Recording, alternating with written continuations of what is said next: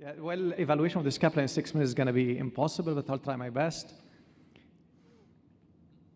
Can you hear the volume or no? Shoot. So there's a music with it, like I'm sexy and I know it, and essentially he's playing with his scapula. So this is not pathologic, by the way. So this is very important. This is not scapula winging or dyskinesia, or so don't go and treat and do fusion or whatever. He's playing, he's dancing. So, but when patients they present and they have limitation of motion pain, this is when it becomes pathologic. And when we describe abnormality, dyskinesia and winging, sometimes they're confusing in terms of treatment algorithm. For this reason, we came up with the term STAM, Scapulothoracic Abnormal Motion, that will encase essentially everything. So abnormal, it's abnormal. No medial, no lateral winging, none of this. It's an abnormal motion, try to figure it out. And we should understand the anatomy like anything else. And the shoulder is not the glenohumeral joint. The shoulder is the shoulder girdle in this area and the proximal part of the chest that is SC, AC, scapulothoracic, and glenohumeral. And any bony pathology or muscle pathology can lead to STAM. But let's talk about the muscle. There are 6 muscles like around the scapulothoracic articulation are important. And their function, most of you, as a shoulder surgeon, we don't deal with them anymore, like as much. Levator Scapulae insert medial, it lifts the scapula, but it does not bring the acromion up. Rhomboid minor and rhomboid major, mostly they retract the scapula close to the spine. The pec minor is a very annoying muscle that bring the scapula anterior. It can mimic winging or STAM. If you lift the pectoralis major, we do this one when we do pedicle pec transfer, and you try to stimulate the pectoralis minor, you can see in vivo, this is nothing better than in vivo, you can see how the front of the shoulder pull forward, like this motion, boom. It go into anterior tilt, almost like what you see when you see if you have serratus dysfunction. For this why, it's the only muscle that originates from the anterior chest on the coracoid to pull the scapula almost like a rope anterior and can dysfunction. And I'm gonna leave it for Eric Wagner to show you what we can do when it becomes hyperactive and dysfunctional. The serratus originate from the chest and insert on the scapula medial, but the most important, the distal part. Why? Because it bring and protract the scapula anteriorly during shoulder motion. This is very important. And keep it on the chest wall. So during flexion, you need this distal scapula to keep on moving forward to clear the subacromial space for flexion. And if this one is not functional, the patient can have perfect deltoid rotator cuff, the scapula become unstable, and the patient become locked, and he cannot move as much. Trapezius is the only muscle originating from the base of the neck to the lateral acromion.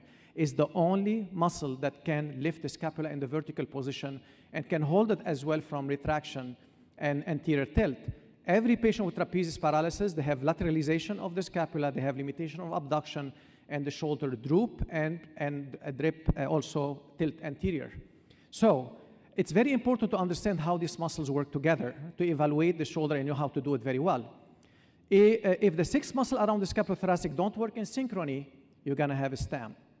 And since the scapula sits on the posterior chest and the scapula is the house of the rotator cuff, if the scapula become unstable, no matter how good the rotator cuff are, they're going to be unstable. If you're sitting in an unstable house, you're not going to be stable, even though the rotator cuff are perfect. Even if the labrum is normal, you can dislocate your shoulder. That's very important. So this patient has everything is perfect. She's subluxating his shoulder. She cannot move because she has a very severe STAM. The house is unstable. So now this is a new. We came with the STAM classification. That encased 95% almost of everything I know about the scapulothoracic abnormality. STAM 1 is when you have pec minor hyperactivity with minimal STAM. So the patient have anterior tilt with a hyperactivation of the upper trapezius. They have some limitation of motion. This is what Matt Provencher talked about, and we talked about when simple pectoralis minor release will help the patient without addressing the scapula itself. STAM number 2, you have 2 types, 2A and 2B. Both of them, they have significant STAM with attempt of motion. But the difference between the two, in 2A is very easy to reduce, and the patient can have their motion back. This is 2A. Every one of these patients have, for this kind of STAM, have perfect periscapular muscle in terms of no paralysis. 2B, they have the same abnormality of the scapulothoracic motion, but you cannot reduce the scapula. Or you can reduce it, sorry, but it's hard. So you have almost to push hard on it to be able to reduce it to get the flexion up. So this is 2B. Now, 3 is easy, serratus paralysis. And this is what we want to change about what we learn, because this is all what we know, either dyskinesia or paralysis, but this is different. 4 is trapezius paralysis. 5 if both trapezius and serratus paralysis. 6, very hard one. The patient come with locked shoulder in the front. They cannot move. You cannot reduce them. They look like dystonia, but the muscles are normal, but they have a very abnormal activation of the muscles. 7, there's 7A, 7B. 7A is a dancing scapula during attempted motion. And 7B is a scapula is dancing regardless whether the patient move or not. So this essentially in case, essentially 95% of the scapulothoracic abnormality, and I don't have time to talk about the treatment. But what happens if the muscles are abnormal but there is no paralysis? How can we figure it out? With surface EMG, we were able to figure it out. Very interesting, during attempted shoulder motion, the trapezius, deltoid, and pectoralis serratus activate. But the muscle that they don't activate are the pec minor, rhomboid major, and latissimus. But if you have abnormality like this, what happens is the pectoralis minor become hyperactive, upper trapezius hyperactive, the serratus become hypoactive. But in this case, when you see them, when you see this patient, everyone will say, oh yeah, this is medial winging, very confusing. But how can you differentiate? Like if this is abnormal, and you see the patient with serratus paralysis, they have this medialization of the scapula, how can you differentiate? Matt, only 1 minute, okay? Just 1 minute. I'm sorry, I'm late. Shall I stop? No, keep going. So with serratus paralysis, there are 3 exams. I used to think they worked very well, but I was mistaken for 2 of them. Number 1, flexion at 30 degrees. It does wing the scapula of the chest for serratus paralysis, but it can mimic also, you will see it, pectoralis minor. I thought this is an excellent test. I was mistaken. Push-up test, I don't do it anymore. I used to think anyone who does wall push-up test, they have winging of the scapula. This means they have serratus paralysis. That was wrong as well. And the third one, protraction against resistance, where you resist the scapula against your hand, and the wing of the chest, this is a good one. So what was going on? What is wrong? So we have 3 patients right now, perfect serratus, perfect trapezius, flexion at 30 degrees, they have the scapula is winging off the chest wall. This is number 1. Again, all these patients have perfect serratus, and they have a positive wall push-up test. What is going on here? Patient trapezius paralysis, the serratus is perfect. She has a positive wall push-up test.